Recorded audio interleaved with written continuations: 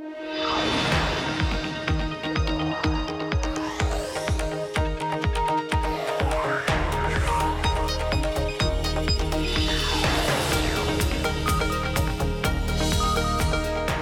Emily Chang, and this is Bloomberg Technology. Coming up, there may be dark clouds over startup land, but two of tech's hottest startup sites are joining forces to weather the storm. We will speak to Product Hunt's Ryan Hoover. Plus, our exclusive with Carlos Slim, Mexico's richest man, lays out his views on Donald Trump, Mexico, and the biggest threat to his telecom empire.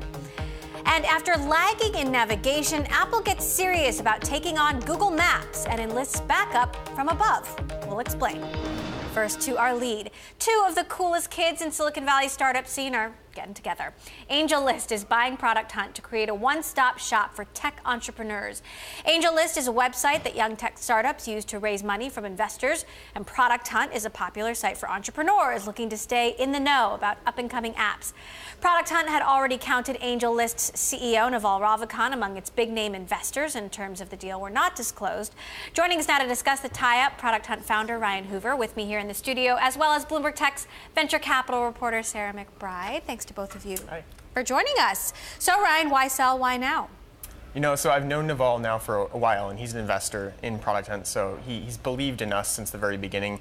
And it was just the right time right now for us as a company to partner with them. And we're thinking about our long-term future, talking more with AngelList and what their plans are. And there's a lot of opportunity for us to work together to ultimately help startups in different ways, not only from funding to talent to distribution and discovery.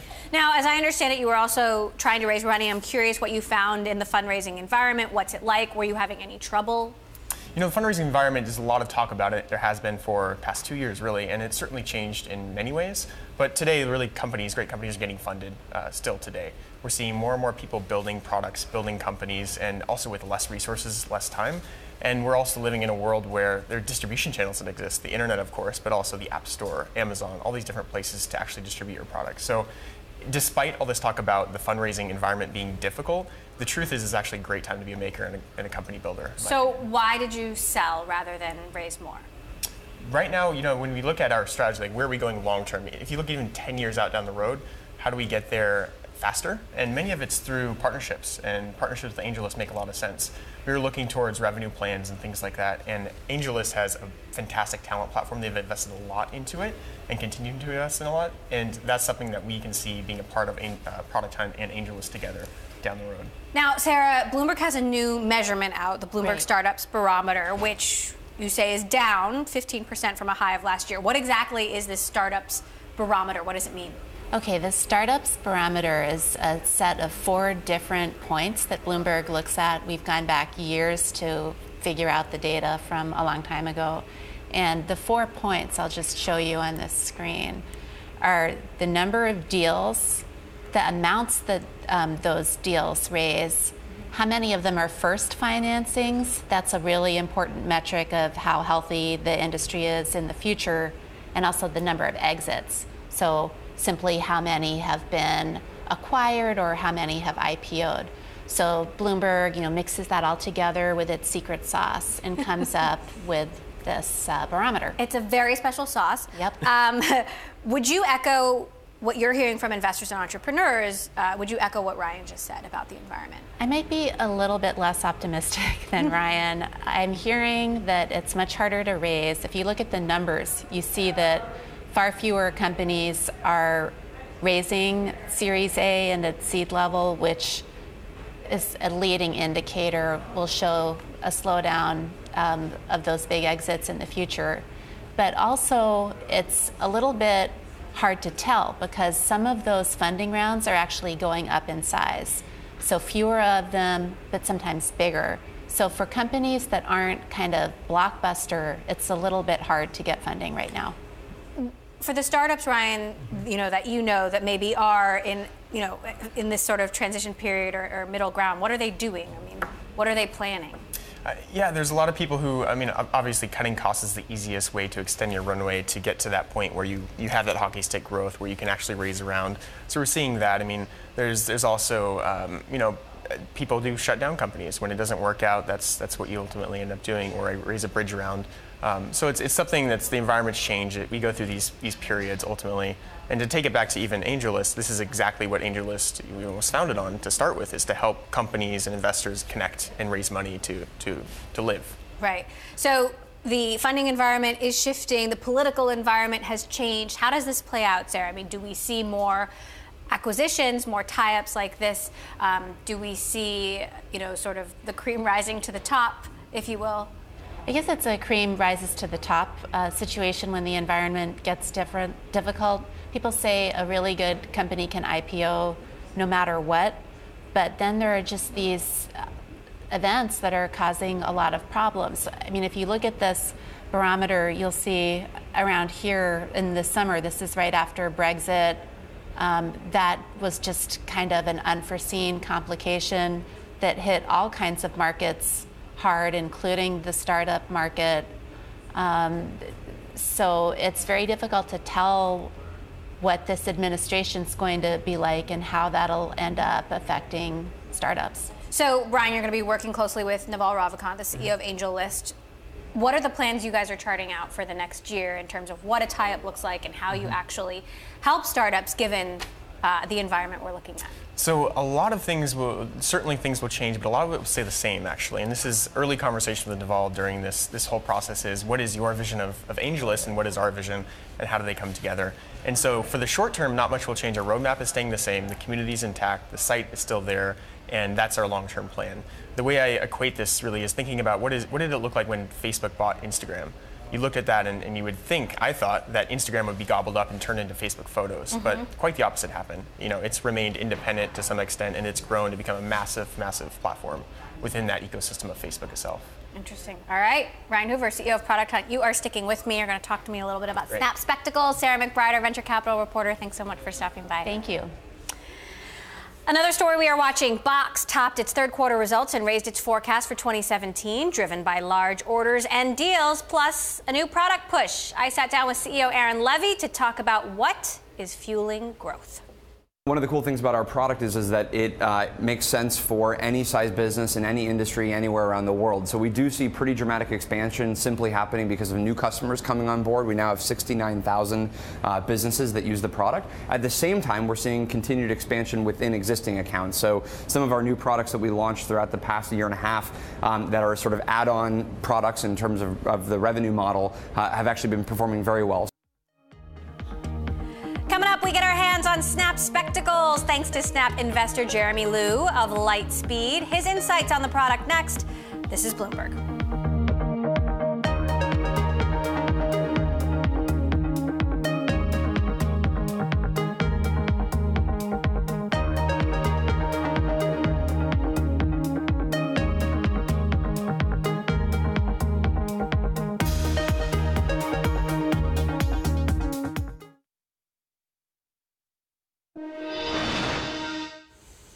There's been a major shakeup at Starbucks. Howard Schultz is stepping down as CEO next year, but staying on as executive chairman. The high-profile executive built the coffee empire and served 2 separate stints as chief executive officer.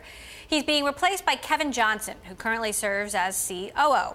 Johnson is known as a tech veteran before joining Starbucks in 2009 as an executive at Microsoft and Juniper Networks. Since Johnson became chief operating officer, Starbucks has rolled out mobile ordering across the U.S. and even tested delivery. Investors are rushing to snap up shares of Snapchat's parent company ahead of next year's IPO, but they're having little luck with the typical sources of private stock, like employees and other investors. This is according to a report by The Information. Consumers are facing the same challenges as they scout out the company's first hardware product, Spectacles. We were able to get our hands on the elusive Specs. Snap's first investor, Jeremy Liu of Lightspeed, brought over a pair for a test run. How did you get your spectacles? So I have a feeling you did not wait in line for 6 hours. I have some friends at Snapchat, and I called in a favor. If you don't have friends at Snapchat, the only way to get your hands on Snap's new camera-clad spectacles is to stand in line for hours at pop-up vending machines across the country. $130 a pair or up to thousands on eBay. Let's do it. Lightspeed's Jeremy Liu was a lucky one. He's one of Snap's first investors, so he didn't have to wait. How does it work?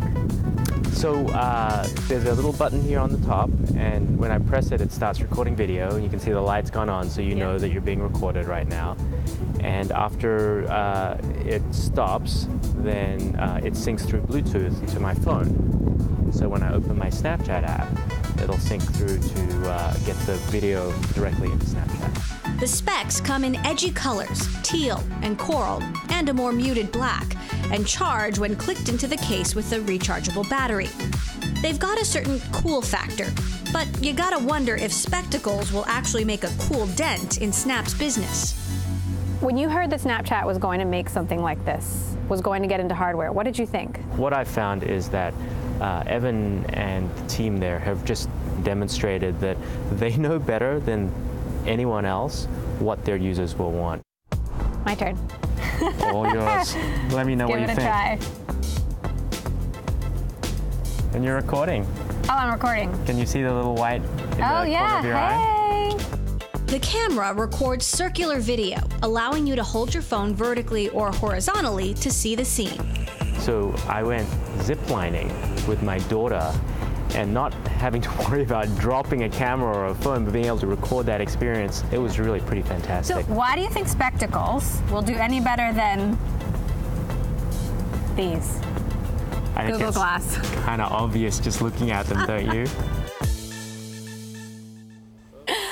Obvi, right? Remember, Google Glass retailed at $1,500, more than 11 times more than spectacles. It could do a lot more things, though. Jeremy Liu believes that Snap's price point will help get the product into the hands of the masses. But will spectacles be able to have long-term staying power? I want to bring back Ryan Hoover, CEO of Product Hunt. So you haven't tried it. Not yet. But you just saw our little experience there. I'm sure you've heard a lot about it. What do you think?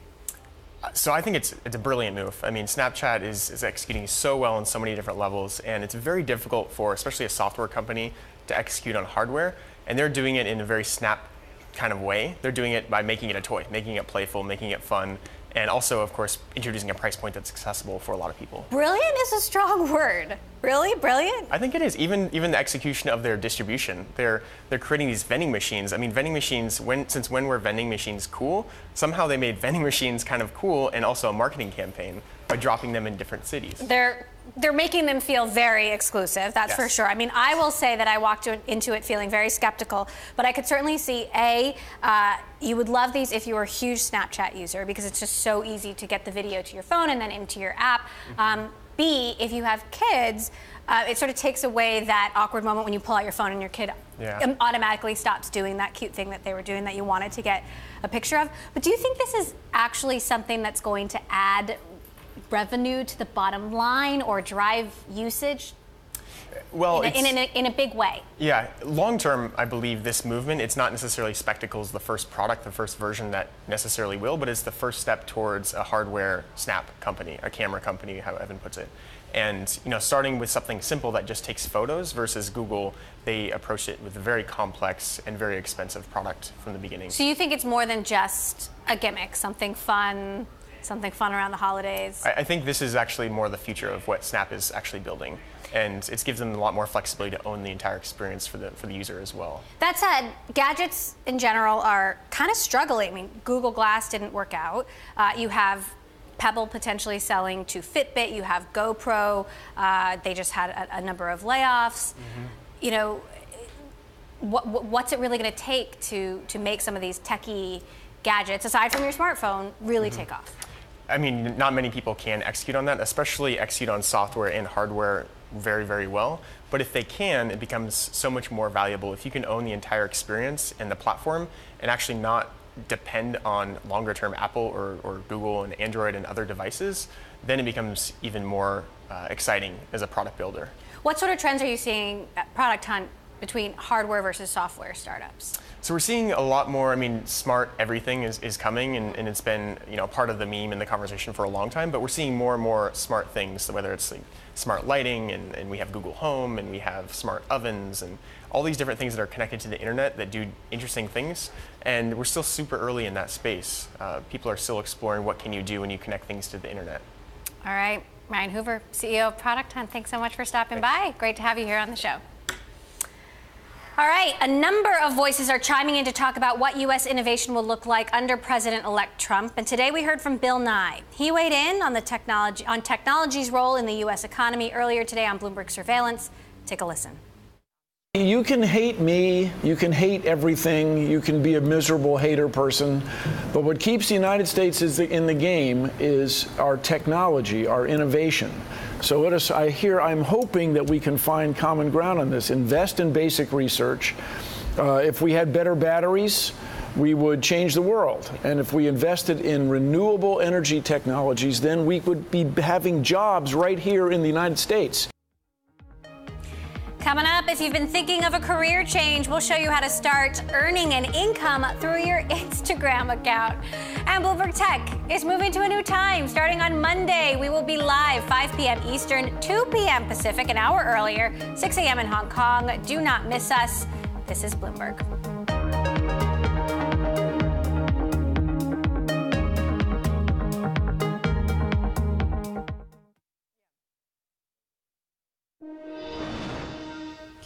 A story we are watching, Airbnb is toughening up home sharing limits in London and Amsterdam. Hosts will now need a license to rent their homes in London for more than 90 days a year and for 60 days a year in Amsterdam. This is coming at a time when the platform faces increasing pressure from cities and governments. Airbnb will automatically limit home listings on its platform from 2017. And turning now to Instagram, it is an app where filters help average people make their lives appear more glamorous or fun, with some everyday users striking rich thanks to millions of followers. But in this week's Bloomberg Business Week, our reporter Max Chafkin discovers that being Insta-famous is hard work. My colleague David Gura asked him about it. Take a listen. Max, you're like me. You were like me with a small amount of followers. You wanted to up that. What did you set out to do here? How did you set out to become Insta-famous? So my goal here was to sort of determine, as you say, just how hard this is. Is it something that anyone can do? There are these people. They're called influencers. Is the term of art. They basically take money from marketers to try to sell stuff. And I found an agency that sort of advised me on photography and grooming and clothing and various other matters, and I, just started posting these pictures on Instagram in a totally different character. I also used bots to try to, juice my following, and it was, as you say, it was difficult, and it both gave me an appreciation for this stuff. It also, I think, showed me just how contrived some of it is. We're seeing you there with your cat. I cannot imagine why that was not leading to more followers, and I want to make no offense here. The stylists, the groomers, they had their work cut out with you. They did a lot of work to make you somebody who would get more followers on Instagram. That hurts, but I take your point. How do these services work? You go with a couple hundred followers asking to become an influencer, willing to pay for that to happen. Normally, you have to have a rather high threshold to be able to do that. So how does one become, at the lowest level, at the entry level, a member of what you call Instagram's professional class? So, yeah, I mean, these agencies, the professionals that provide services to these influencers, they normally don't talk to anybody with less than like 100,000 followers. They basically made an exception, for the purposes of my article. The interesting thing with Instagram, which is sort of different from Twitter, is there's like no easy way to get a following. There's no retweets, there's no sort of easy way to be rebroadcast. So basically, what you have to do is jump around the internet, liking things in the hopes that some of those people like you back, and then try to have something that is worth looking at, which were these slightly ridiculous pictures that I took with the help of some photography and some stylists and some great lighting, and yeah, I mean there's certainly like a genre of this, and it kind of looks a little bit like a paparazzi shot or something like that. But the thing that was most discouraging was just that these pictures that I had taken before on Instagram that I really was proud of, I mean, they did nothing compared to these like kind of slightly cheesy fashion shoots that I did later, which performed much, much, much better. I think they look great, Max. I'm struck here as we look at photos from your Instagram account, some credit here to Alicia Siegel. Explain here how this works. Right. There is a lack of genuineness to Instagram that I pick up on. I post pictures of my kids smiling, not her having a temper tantrum, for instance. But when I look at your bowl of granola there, not a photo that you took yourself. It's a beautiful bowl of granola. No, but I did not eat it. And I can't really tell you what that yellow blob on top is. Some sort of custard. Basically, I was posting these fashion shoots, and then I was also trying to post, pictures that I thought kind of looked like what you'd sort of expect would be on Instagram. And my, advisor said, these are frankly terrible. You need professional help. So there's like a class of photographers that basically just sell, lifestyle content to Instagram influencers as if it were like a magazine. Bring it. Max Chackin, our Bloomberg Business Week reporter, with my colleague David Gura today earlier on Bloomberg Markets. You can catch Max's full story in this week's issue of Bloomberg Business Week. It's a good one. Coming up, the folks behind Peter Thiel's fellowship program have a new venture firm. How they plan to find the next Mark Zuckerberg next.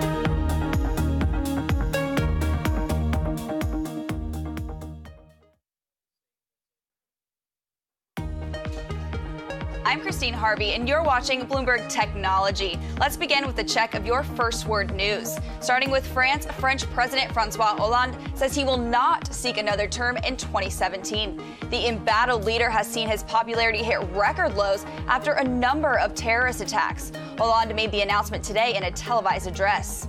And Thailand has a new king.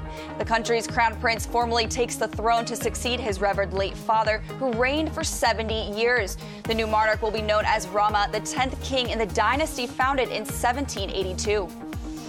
Former UK Prime Minister Tony Blair plans to invest $10 million in a new policy institute to fight the rise of populism. The Tony Blair Institute will serve as a platform to craft policy for the so-called center ground. Now, that's the area in the political spectrum that's neither to the right or to the left. Blair's been a controversial figure in the UK for bringing Britain into the Iraq War.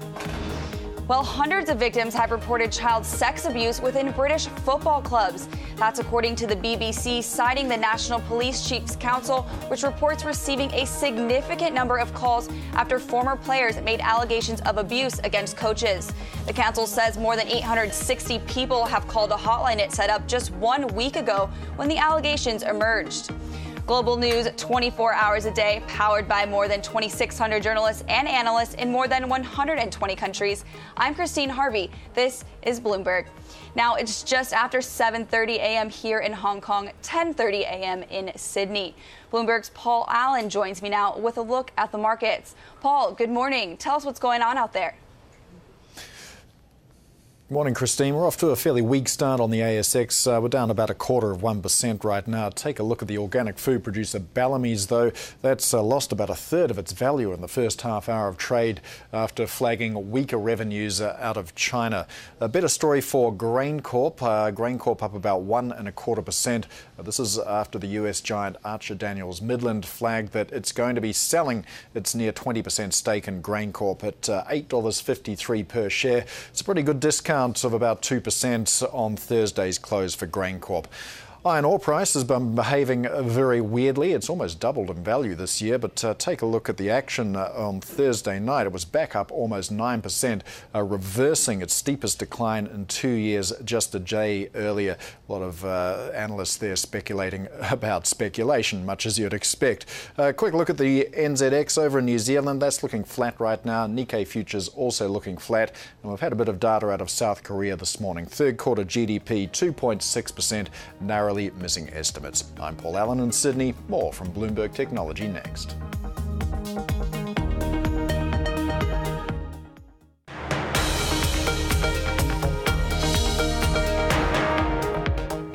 This is Bloomberg Technology. I'm Emily Chang. Silicon Valley heavyweight and Trump transition team member Peter Thiel is known for being a contrarian, to say the least, when it comes to everything from politics to his investing philosophy. His Thiel Fellowship gives $100,000 grants to 24 college-age students each year on the condition that they drop out and start companies. Two people behind the fellowship have started their own venture fund called the 1517 Fund, with the aim of taking things a step further.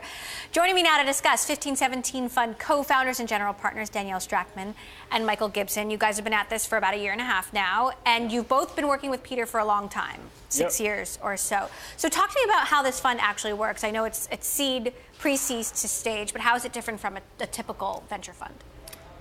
So as far as a typical venture fund, all venture funds have some sort of goal or mission that they're trying to achieve. Ours happens to be focused on younger founders who are in high school and college and helping them to build their companies. So you really are looking for the next Mark Zuckerberg, because you are looking for people who are really young. Yep. So, talk to me, Michael, a little bit about the people who are backing you, because as I understand it, it's not necessarily for returns.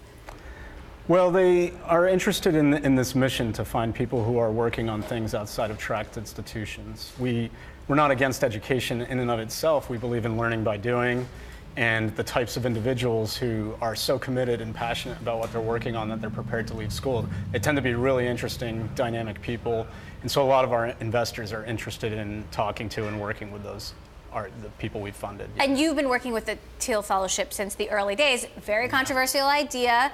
What drew you to this idea that kids should not go to school, they should start companies instead? I've personally worked in alternative education for a long time. I worked with homeschoolers and also started a charter school that has an ethos of learning by doing. So I was personally drawn to the Thiel Fellowship because it's the same thing of learning by doing, going out there and starting something, and also making sure that young adults are not infantilized for too long is really important to me. What kind of success have the Thiel Fellows actually had? I mean, So have you found this is actually a good formula? Yeah, absolutely. So for the fellows who started companies, a lot of them are tracking very strongly now. All told, I think, I forget the exact number, but it's north of $1 billion in market cap aggregate of some of the companies started by fellows. And we're really excited to see the next wave. The tailwinds are really in our favor. We see younger people starting programming at the age of 12, and by the time we meet them, maybe they have 8 years experience. They have role models that they can copy and emulate, and so we expect to see a lot more great companies come from. What about the times when it doesn't work out? Because obviously it doesn't work out for everyone. Has it been a waste of time? Have they learned something? These are kids, right, overcome? So for these young people, there are a lot of opportunities for them if they start a startup and it doesn't go in the direction they want to. There are lots of opportunities, whether it be hiring, going back to school. Those are two in particular, but being out there and being able to say to someone at the age of 18 or 20 years old, I've been out there, I've raised money, I've managed a team and things like that. That's a lot more experience than a lot of young people get. So I think the opportunities are still very bright for them no matter what happens. So Peter himself is an investor in the fund, right? What has he told you about what he hopes to see, what he'd like? I think he loves that this is an extension of the theme behind the fellowship, which is really supporting people outside of these institutions, helping them on extraordinary careers without any kind of authentication by some authority. The name of our fund, 1517, comes from the Protestant Reformation. The little inside joke there is that Martin Luther nailed his theses to a church door, protesting the sale of indulgences. These were pieces of paper the church sold at great cost, telling people it was a way to save their souls. Likewise, we say that universities are selling a piece of paper called a diploma, telling people it's the only way they can save their souls. And we think it was false then and it's false now. And I think that message and mission really resonated with Peter. Thiel has, as we've heard, been trying to get some support in Silicon Valley, get some folks on a team to help advise President-elect Trump. Has he asked either of you? I know he's tapped some of the fellows. Have not been asked. What do you make of his support for Donald Trump, which, again, Peter's a very, contrarian views, as we know, and very much against the grain of the rest of Silicon Valley? We were surprised like everybody else. Yeah. Yeah, I can't speculate beyond Peter's public statements for reasons of support.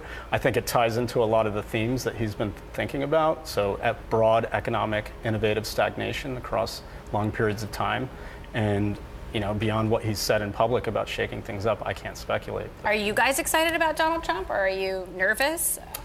As a small L libertarian, I tend to look at different ways of reforming institutions than democratic votes, and I don't know, I'd look for other opportunities, but I hope things work out.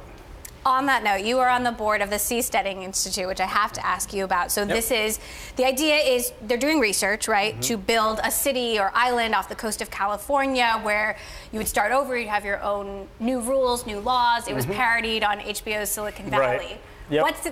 What's the actual progress been? So it's not specifically to build a floating island off the coast of California. It's really about there's no more land left in this world for people to try new experiments and governance on. The idea isn't for pure anarchy, no rules. The idea is, can we try new rule sets? And so there is some good news this week. The Seasteading Institute has come to an agreement with the French Polynesian government, a memorandum of understanding that would allow for the first creation of a zone in their coastal waters for a platform where people might be able to run businesses under a different set of rules. So do you believe it will happen, and if so, when? Like how Absolutely. far out I mean, is this? seasteading's happening right now. The Chinese are building artificial islands in the Pacific. They don't call them seasteads, and they operate according to Chinese law. But inevitably, in the next 50 years, there will be people who build structures at sea that operate according to different rules. So California, you think 50 years or so? It'll be off the coast of California? I hope so, for our sake. All right. It's fascinating stuff. Mike Gibson and Danielle Strackman of the 1517 Fund. We'll have to leave it there. Thank you so much, guys, for stopping by. Great. A story we are watching. State-sponsored hackers have carried out a wave of destructive attacks on Saudi Arabia over the last 2 weeks. According to people familiar with the investigation, the hackers broke into the agency that runs Saudi Arabia's airports and erased data. They're also believed to have hit 5 other targets. Though the investigation is still in its early stages, digital evidence reportedly suggests the attacks came from Iran. Authorities say no air travel or airport operations were disrupted by the attack, but it was believed to be a show of force. We'll pick up on state-sponsored hacking tomorrow with FireEye's Director of Threat Intelligence, Laura Galante. She says Russian hackers did more than leak DNC emails. They helped spread fake news stories on social media. Do not miss that conversation tomorrow. Up next, Apple Maps hasn't been exactly a darling of the tech world, but the company is putting a lot of resources behind it, now including drones to improve the service and take on Google. We'll bring you that story coming up.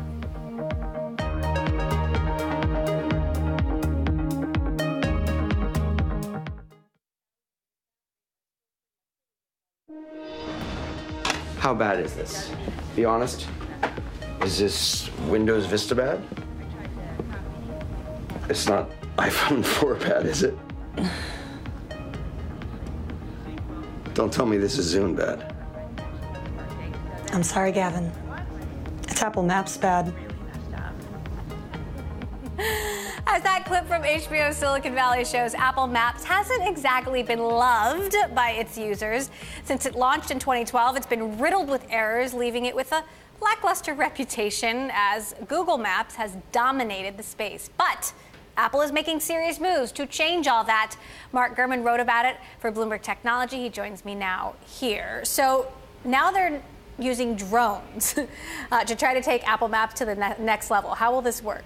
Right, and let's step back a little bit. So Apple Maps, obviously the launch was bungled, but one of the reasons that it was so terrible at launch is because they had so much data that they were pulling together from different providers, some providers including TomTom and other smaller companies, and they didn't source their own data. So a couple of years ago, they hit the streets with vans, very similar to Google. What Google has done, right? Right, what Google's done for a decade, and they're collecting their own data using camera sensors.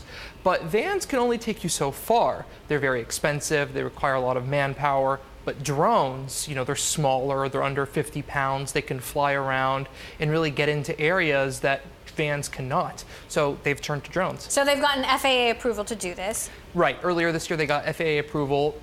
in August, FAA stopped requiring exemptions and approval to fly commercially, but Apple started looking into this earlier in the year. They got approval in March, and so this allows them to, fly drones around. But the key here is they can't go over buildings or over people yet, so they're limited for the time being to regions that are not regulated, such as Amazon using the UK for some prime air testing. But over time, the FAA is going to relax their restrictions, obviously, so Apple will be able to do more. Does Google use drones? Google, they've done drones some through their skunkworks programs, but other companies have done this before. It's actually a popular technique for really surveying. Construction sites use it. You can actually see lots of people flying drones with cameras over Apple's campus to try to get a look at how far it's gone so far in terms of construction. So there's been lots of maps and construction-related applications for drones in the past. Right, we're looking forward to that campus opening next year. So they're also adding some new features, indoor features for pedestrians. Tell me about these. Right, so beyond the drones, which is a long-term initiative to improve the data, they're working on at least 2 new features for an iOS update next year. One of the features would be indoor mapping. So over the last couple of years, Apple's been using Wi-Fi, this technology for sensors called iBeacons, to sort of map out high-traffic, high-volume places like malls, airports, big museums, parks, and such. And now, or not now, when they release this feature as soon as next year, you'll be able to navigate these places with the Maps app on your phone, just like you can navigate walking. Another feature is for the in-car navigation. So right now the Google Maps app will tell you, hey, you need to get in these 2 lanes in order to make it to your turn or your next exit on the freeway. Now Apple Maps will be able to do that next year. So how optimistic are you about this? I know you also talked about them assembling a new team, robotics experts, data experts, but do you think they're really putting in enough resources here to take on Google? What I can tell you is that it very much appears that Apple is taking this super seriously, because Maps is not a financial element of the company. They don't rely on it like they rely on the iPhone, but it is a key platform as part of the iPhone, and they really are showing dedication to this. Don't forget, Apple had a bad launch, but that was years after Google's launch, and when Google Maps launched, it was just the United States and a few other places. And Apple has progressed, honestly, so much over the last 5 years, but there is so much room to still grow to match Google. All right, well, hopefully they don't get another spot on Silicon Valley for that reason, at least. Mark Gurman, great reporting, as always, of Bloomberg Tech. Sticking with Apple for a moment, chip makers dropped the most in 5 months after a report that Apple is reducing orders for iPhone 7 parts. This according to Digitimes. As you can see, among the worst hit today were Broadcom, Qualcomm, Texas Instruments, and Thursday Trade. Coming up, Carlos Slim, América Móvil Chairman Emeritus and one of the richest men in the world, joins us from Mexico City and takes on AT&T's aggressive pricing strategies in Mexico. This is Bloomberg.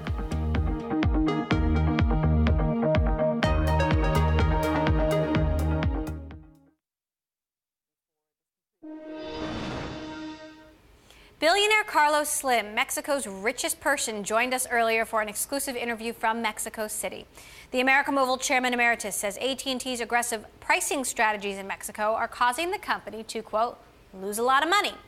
He also chimed in on U.S. President-elect Trump, saying Mexico needs to return its focus inward after his presidential win. Bloomberg's Eric Schatzker caught up with Slim from the Mexico Year Ahead Summit 2017. Take a listen. Well, we are mainly in Latin America. We have a big operation in U.S. and something in Europe. And we always take care of our investments because we cannot get behind in technology, in capacity, to offer to our customers the best service, and we cannot stop this because of any reason. Well, it gets sometimes it gets cheaper because now we pay less for what we are going to do in dollar terms. In dollar terms will be lower, but in local currencies will be cheaper, higher. The concerns that you have about the effect of Trump policies on the domestic economy and America's standing in the world, does that change the calculus that you may have for some of your assets in the United States? You own a very large wireless, prepaid wireless company, TracFone. No, I think there is any change about that. No, he's talking about climate change. Let's look what he's going to do. because he's not telling that he will get out of climate change. That's very important. About the leadership of U.S., but one side he say that he will get out of everywhere, but by the other thing he want to make a stronger army, a stronger military country, and maybe he's looking to negotiate the resources that will pay for that. He has told that they will charge to some countries. Thus, I think it's an issue of negotiations to make U.S. pay less for many of these things. But he's talking about corruption in Washington. That's good for our country. That's good for everyone. Rooting out corruption. Yes. I would like to think rooting out corruption is good for everybody. I know. Well, he say corruption that is the lobbying of ex-officials of government and Congress. I mentioned this business you have, TracFone. What's the long-term strategy for that business? Is it to continue as it is now, to maybe merge it with a wireless carrier, or perhaps to sell it at some point? In the short term, is follow like we are doing. We need to follow what is happening in the industry. The industry is moving very fast, and we are alert of what is moving, what is coming, and depending of all these things, we will take a decision in his right moment. So what's more likely to happen in the longer term? The longer term is very difficult to define in this moment, but we are working in the short term to what we have done to make it profitable. They have a good operation, a good market share, etc. And here in Mexico, your former partner in Telmex, AT&T, is now the greatest threat to your wireless business. Is AT&T playing fair? We know that they were going to come to compete because we opened the door. We opened the door, like you know, they have a big piece of, for many years of American Mobile. Yes. Since the beginning in 91, they have 10%. Actually, in 91, they have 10% of Telmex, and those time was Telmex. And we opened the door to them buying his part. If we don't buy the part, they will not be here because they were not legal. And they are getting very aggressive, maybe a little more than what is in Telmex. They are losing a lot of money. I don't know how much, but they are losing a lot of money. You can see that in the balance sheets. Winning market. That's the strategy they take. What is very surprised, and that's for me a surprise, is that they are selling very, very low price here, less than 50% of the price in US. That means that it's a surprise that they are selling not at the US prices, but less than 50% of the price in US. Is that anti-competitive behavior? I don't know. You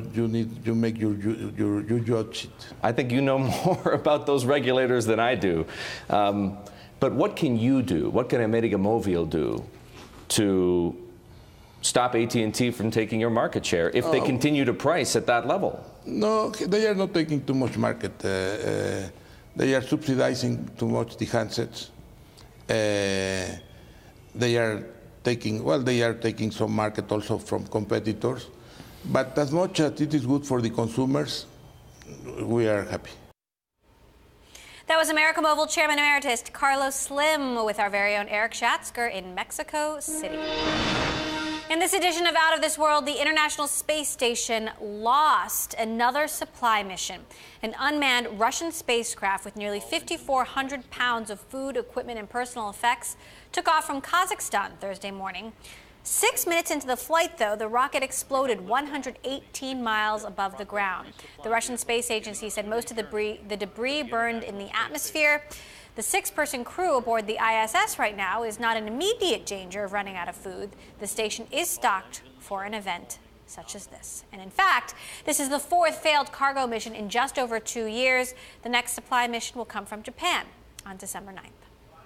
That does it for today. And a reminder, Bloomberg Tech is moving to a new time. Starting on Monday, the show will be live 5 p.m. Eastern, 2 p.m. Pacific, 6 a.m. in Hong Kong. This is Bloomberg.